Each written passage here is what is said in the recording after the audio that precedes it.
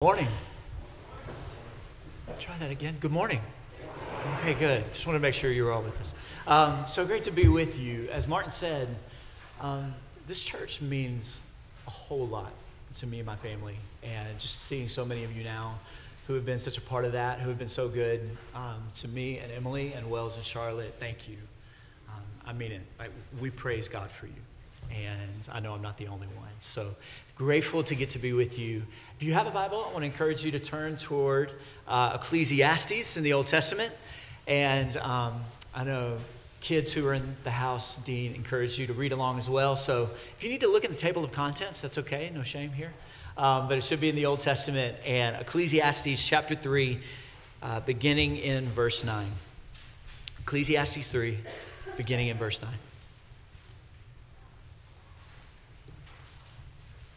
So Solomon, who's writing near the end of his life, and he says, "What gain has the worker from his toil?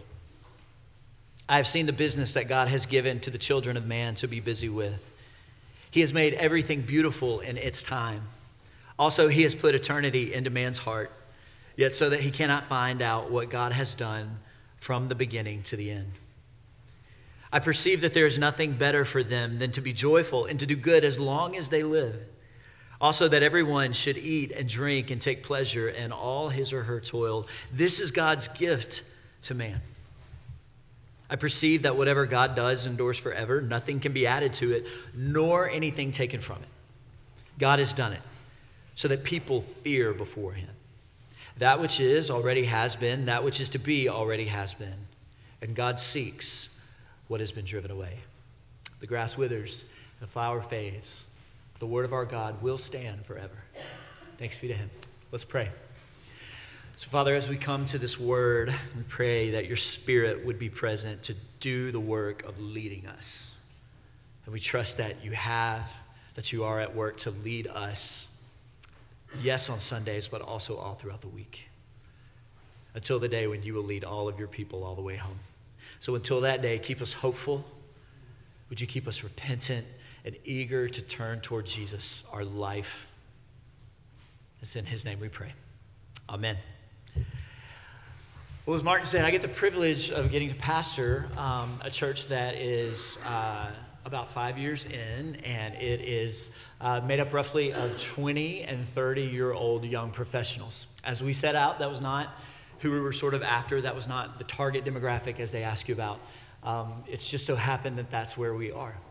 And one of the unique things about that demographic is that they care deeply about their work. You care deeply about your work. I learned that as a child growing up in this congregation. And a lot of you are really good at what you do, and you work really hard. And so it's not just a Dallas thing. It's actually not just a Starkville, Mississippi thing. This is a reality that touches down at the heart level all over the world. Gallup Incorporated, who I believe now is actually based in Washington, D.C., one of the original sort of research agencies, actually just did one of their largest pollings all throughout the world. It was called What the Whole Wide World is Thinking. And they unearthed what was said to be Gallup's largest finding in its entire, I believe, 85-year history. And so they did a poll across countries and nation states and rich and poor, old and young, wealthy, all the above. And one of the things that they found out is that what people long for, and again, this is in recent years, one of the things that people long for more than anything else, think about food and shelter, you think about love, people long for a good job. That's what they want. That's what Gallup found out.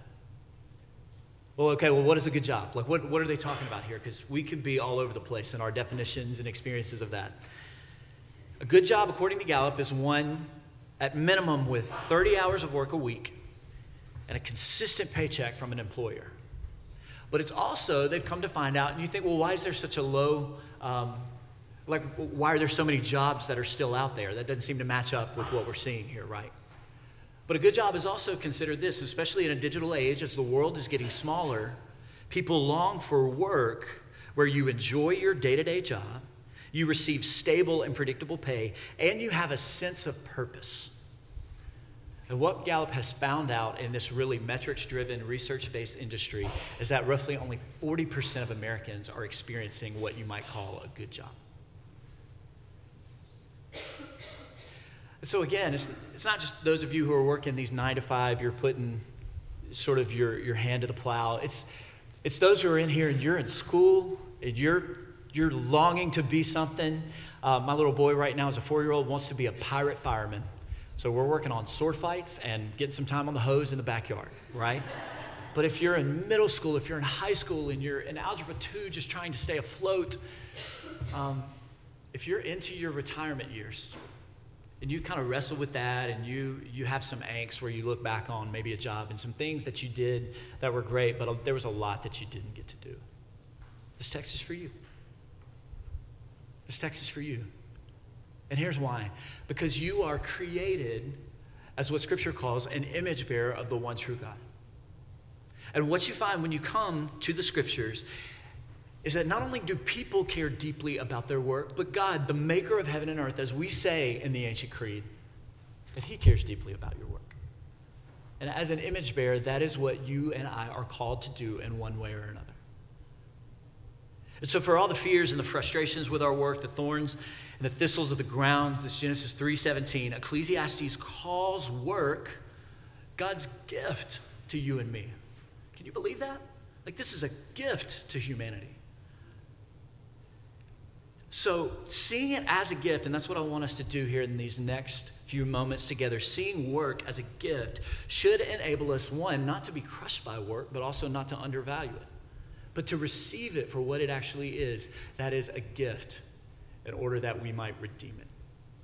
And long before redemption was kind of a religious word, it was actually a marketplace term. That is to buy back in the service of. And that's what Jesus is doing all throughout Scripture, and that's what Solomon is envisioning here. So let's look at this together. We're going to look at work through the lens of the gospel and consider 3 movements. Number 1, God's good design for work, and these should be in your bulletin, your worship guide. Number 2, our deep frustration with work. And then finally, we're going to look at the promised redemption of work. So wherever you are, wherever you're at, know that this is for you. Number 1, let's look at God's good design for work. Work was designed by God at the outset of creation. It was commissioned in the garden of God. You see this in places like Genesis chapter 1, where God creates all things. He is the first and foremost worker. It was meant to be actually God's extension, his own work within the world, as he calls Adam and Eve, these image bearers, to reflect the character of God. That is to possess these capacities and qualities of love and rationality and justice, but also begin to cultivate the earth and to work it and to keep it. See this in Genesis chapter 2. It's what biblical scholars call the cultural mandate. So you hear it here, Genesis 2:15. The Lord God took the man and the woman and put them in the Garden of Eden to work it and to keep it and to work it. And notice here that at the outset of Eden, the work that God calls humanity, even us to in our day, is the work of, 1, cultivation, and the work of what you might call preservation. Now, they're distinct from one another, but they're also highly dependent upon each other. Both have inerrant, God-given value, and both are necessary for the flourishing of creation. So let's think about the work of cultivation. What does that mean? That means that you are taking the raw materials of this world, whether you're in finance, whether you're in engineering. I think about my own dad. You take music, for example, you're taking notes, maybe bad ones at first, and you're trying to put them together with a beat. And then all of a sudden you have a really good Friday night, right? Which is God's gift to you. But then you also have the work of preservation. So you think about those who are in the medical profession. You think about doctors. You think about the work of lawyers. You think about in all these works, it's not just cultivation and preservation. I mean, think about maybe the industry that you're in, but together we are called together, all of these industries bound up, given by God to do the work of participation with God. And this is how God brings about all of his goodness into the world. One of the great recoveries of the Protestant Reformation in the 16th century was a biblical vision for all of God's image bearers, from the Pope to the milkmaid. This was a big recovery of what was called the priesthood of all believers, as well as, maybe you've heard this, the Protestant work ethic. to see their work as dignified and immensely valuable to God's providence, which is his work in the world. So think about this. So again, I told you I have a little boy, 4 years old. So we're sitting at the breakfast table, and one of the things that I'll ask him from time to time is like, where does that come from? He loves cereal. He loves Cheerios and this little Texas Rangers helmet. And he's sitting there eating it, and he's confused, and I'm saying, where did that come from? And he says, well, you poured it. I says, no, but God gave it to you. And just like any of us would be, he goes, yeah, but you poured it. And I said, no, but where did it come from? How did God get it here? Because it didn't just fall out of the sky.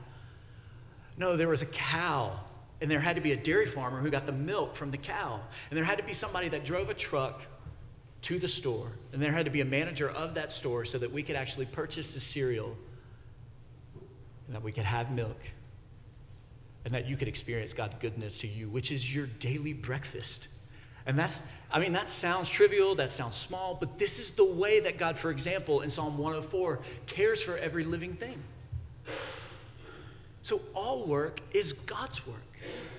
Whether you're in sales, whether you're a teacher who's highly involved in the formation of a child or a college student or whatever that might be, whether you're a lawyer who's helping us to see that one day justice will surround us, whether you're a laborer who is lifting a heavy burden for the weak, whether you're in sales, whether you're in business, this is God's work, and it is his gift to humanity.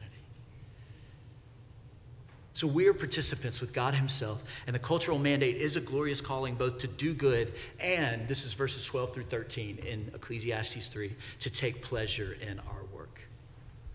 But how can we do that? How can we do that? Because I know the reality of some of us in this room, because we're all human beings living, as Steinbeck put it, east of Eden, that there is, yes, an acknowledgement that there is a good design for work, but there's also a deep frustration with it. Am I right?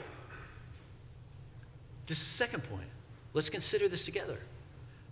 Because this is actually what Solomon, the writer of Ecclesiastes, wants us to do. Solomon the wise, as he's coming to the end of his life, he's calling us to acknowledge that tension. You might call it a paradox, not a contradiction. It's a paradox. It means two things that are seemingly opposed to one another, but you actually hold them in tension, and you have the complexity and the richness of what is taking place. It's God's good design and our deep frustration. Look at Ecclesiastes 3. Go back to that text, verse 10. Solomon says, I have seen the business, the work that God has given to the children of man to be busy with. And he has made everything beautiful in its time. But also he has put eternity into the hearts of men and women, yet so that they cannot find out what God has done from the beginning to the end. It's a really mysterious phrase, but in this sort of poetic license, what Solomon is saying is that men and women, those who are image bearers of God himself, you have this longing for something that is eternal. He's placed eternity upon our hearts. And here's how I think it plays out within work, because I see it take place often like this. So I ran into, this is a good friend who's, he actually grew up in Highland Park in Dallas. He was from a real prominent family there, grew up in the church. And he went off and got a great degree, went to the University of Georgia, which I told him this is a lesser bulldog that we're working with here.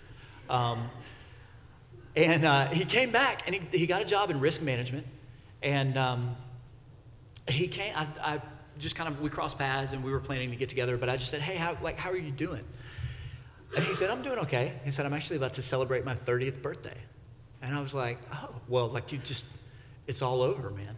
And he kind of laughed and I said, no, I said, how are you feeling? And he said, actually, he goes, I don't know. And I said, well, what do you mean by that?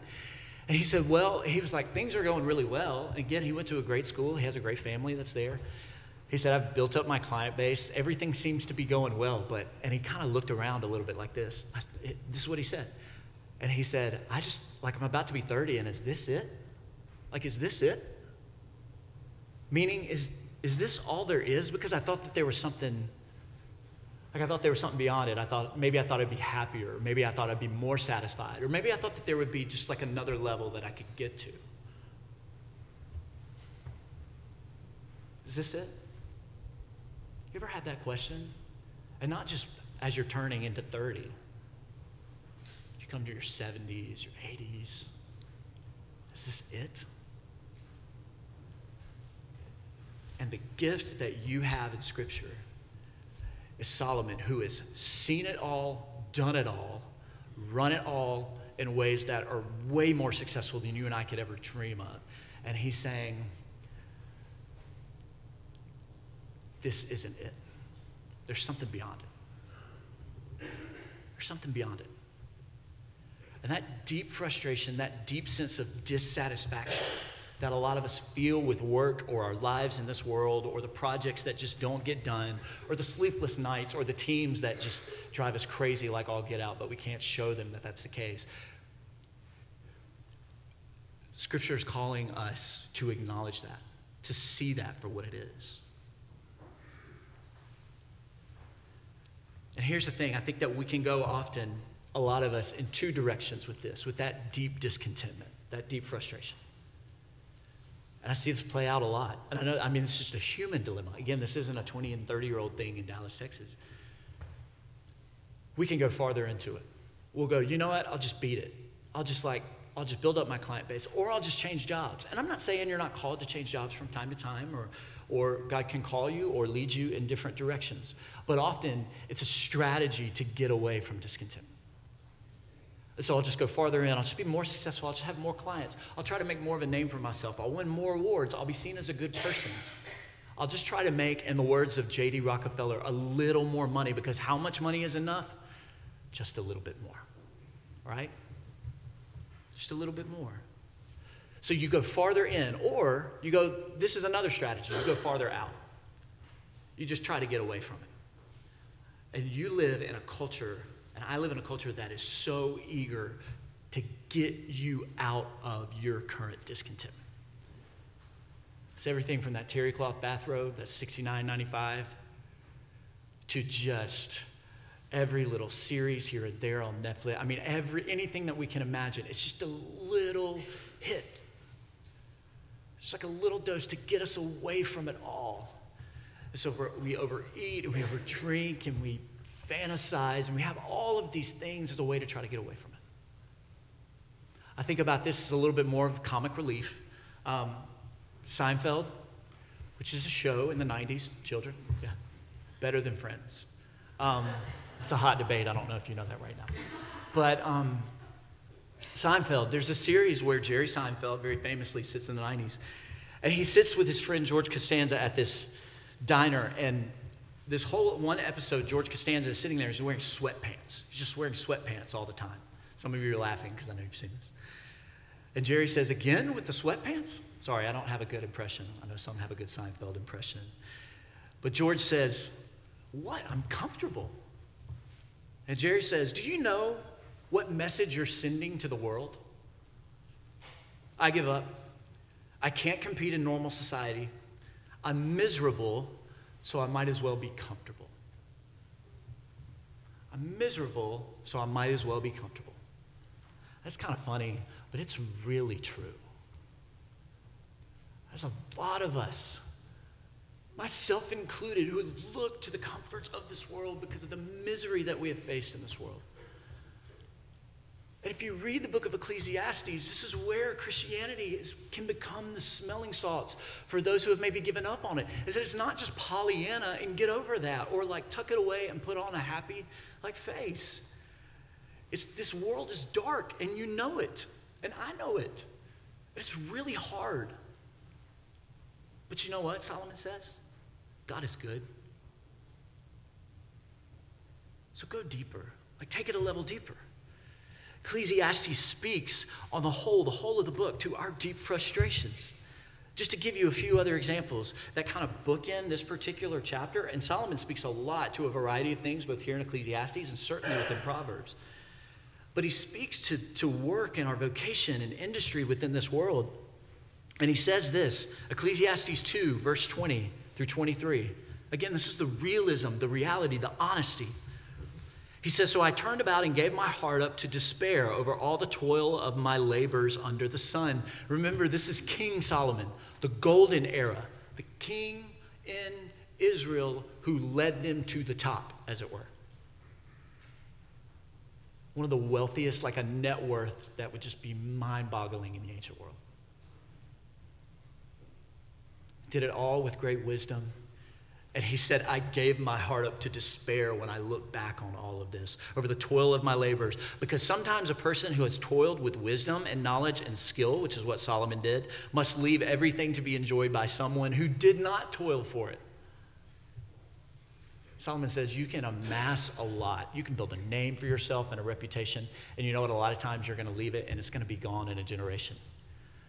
Because either they won't appreciate it or they'll just forget who you are entirely. What has man from all the toil and striving of heart with which he toils beneath the sun? For all his days are full of sorrow, and his work is a vexation. Even in the night, his heart does not rest.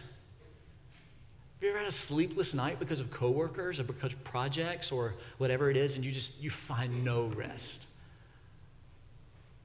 Or maybe you are sleeping, but there's genuinely no soul rest, like the deep rest that we all long for, where we're working hard and we actually experience a little bit of satisfaction. We go to bed. And the big question is, like, why is it like this? Like, why? Why is it like this? And notice here the author's use of toil. It's strenuous, it's anxiousness, it's burning the candle at both ends. It's working to the point of exhaustion.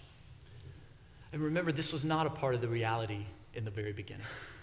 But when sin entered into the world in Genesis chapter 3, beginning in verse 17, God tells Adam, he says, because you have listened to the voice of your wife, because the two of you have eaten of the tree of which I have commanded you, you shall not eat. Cursed is the ground because of you.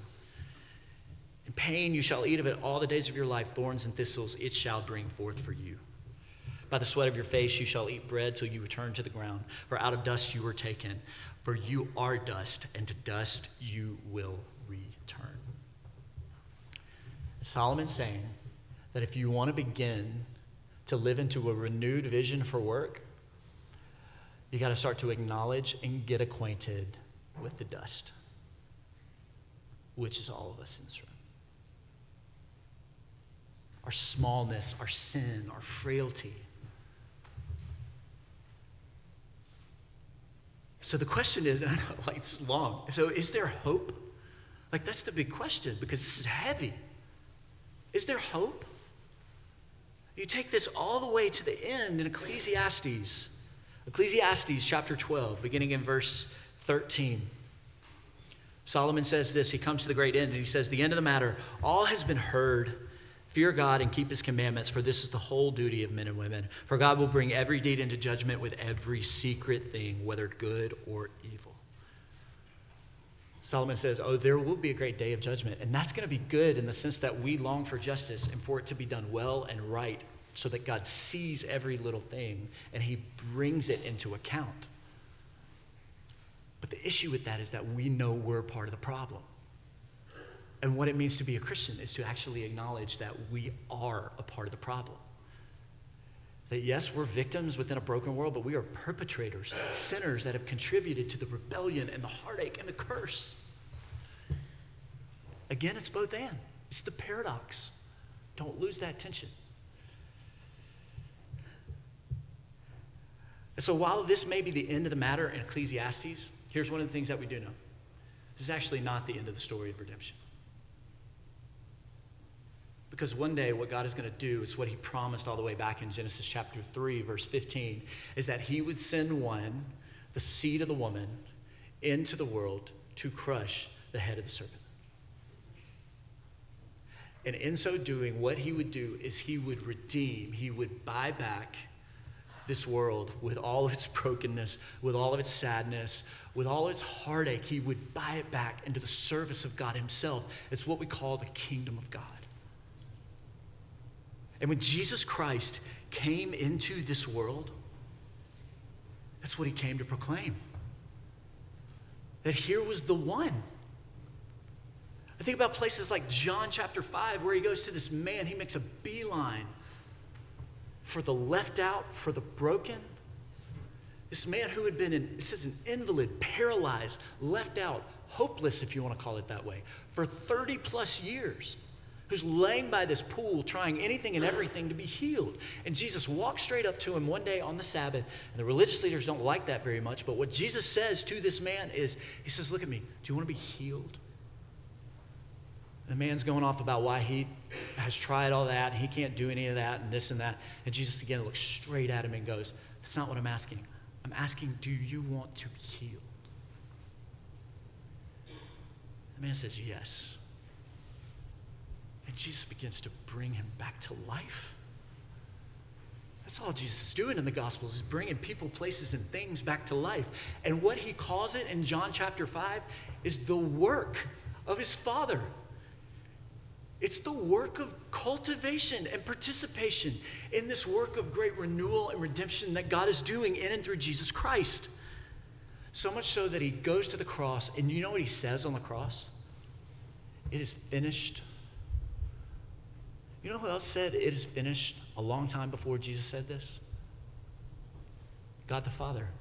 At creation, he sat down, and it was the satisfaction of something that was complete. You know, like when you sit down after working for, a long time in your backyard, and it's finally at a point where you can just kind of enjoy it for like 30 seconds, and you sit down, and you just enjoy it. You rest. So when Jesus said it is finished, what he accomplished was the great work that we needed of a new righteousness, of a right standing before the Father, so that you and I can experience the deep rest that goes underneath the work that we are doing. Like the longing to try to prove ourselves, or to make a name for ourselves, or to be seen like this in this person's eyes, or to get access in front of this eyes. It's all longing to want to be right with the world and right with ourselves, and ultimately right before God. And what Jesus says is, I have come ultimately to give that to you. This is a gift that I'm extending to you. And on the cross, when he rose again, do you know what the resurrection was doing?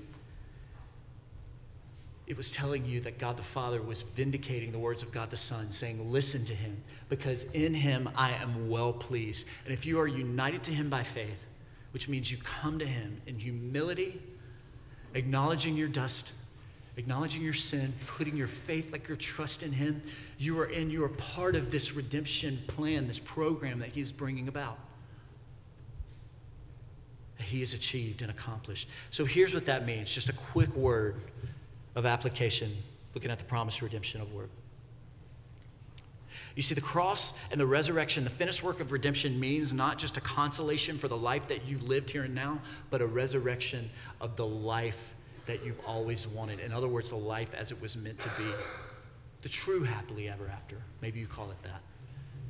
Therefore, the gospel gives to us both the promise, redemption of work, and a new motivation for our work.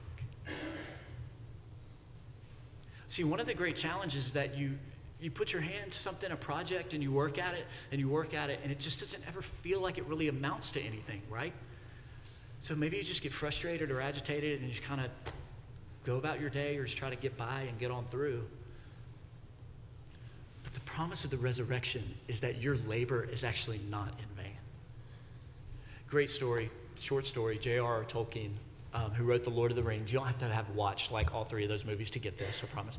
But he wrote a little book. He was experiencing writer's block as an author. He wrote a little book called Leaf by Nigel, like a tree leaf. Nigel is a painter. He lives in an old English like countryside, and he's always getting disturbed by neighbors. Like he's having to do just little menial things. And one of the things that he figures out later on in life is that he's really passionate about painting, and in particular painting, he likes leaves. And he has this grand vision of this tree that he wants to paint on this huge canvas and give as a gift to the town. And so he's doing these menial jobs, and he's getting sick in between, and he basically comes to the point where his time is up. And death comes for him, and it's kind of a metaphorical, like, train driver. And so Nigel's really upset because all he sketched out to this great tree is just one leaf. So he gets on the train, and the sadness just overcomes him. But as he goes to the great country, one of the things that he sees in the horizon is the tree. In all of its like glory and all of its grandeur. This is what he says. Before him stood the tree, his tree finished, its leaves opening and its branches growing and bending in the wind that Nigel had so often felt or guessed, and yet had so often failed to catch. He gazed at the tree and slowly lifted his arms and opened them wide. It is a gift. Because that's the thing about grace and the whole thing about Jesus Christ. It's a gift. So here's the thing. Are you a city planner? One day in the new heavens and the new earth, there's going to be a new Jerusalem. Are you working on like a garden project where you just kind of little by little take things to neighbors and just kind of give, feels like a little kind of effort, but you like it here? One day there's actually going to be a garden city. And those kind of efforts are going to be lifted up to high priority to bless and serve others. Are you a doctor? Like, fitness instructor? One day we're going to have resurrected bodies. This is the great promise that the gospel holds out to and gives to us as a new motivation for work. Okay, so what does this mean? And again, just a brief word. It means this. According to Ecclesiastes and in the words of C.S. Lewis Paralandria, be comforted, small one, in your smallness. He lays no merit on you. Receive and be glad. Fear God, keep his commandments. Acknowledge your limits. Like go to bed. Go do your work, eat your food, love your family, go to bed. Quit trying to actualize yourself via your work, meaning some grand version of you that's finally going to make it once you reach this. Be faithful in what God has given to you. Do good to others. If you're here and you're in elementary or you're sort of at the grind of 40 years old or you're retired, do good to others. It's going to last into eternity. What do you have both the ability and the affinity to do right now so that you might encourage and sustain? Is that mentoring younger men and women in some area of business? Is that caring for your neighbors by taking them a meal? Is it taking care of your grandchildren, which, by the way, is the work of preservation and cultivation? This is all honorable to God himself. Take a day off, acknowledge the Sabbath, and in the words of Ecclesiastes, try to enjoy it, knowing that life is hard, but God is good. We hope you enjoyed this sermon from First Presbyterian Church in Starkville, Mississippi. If you want to find out more about our church and our ministries, please visit fpcstarkville.org. If you'd like someone to reach out to you and maybe grab coffee or lunch to get to know us a little bit better, you can go to fpcstarkville.org/connect and fill out the form there. And if you like what you're doing and want to see more, go to fpcstarkville.org/give to give.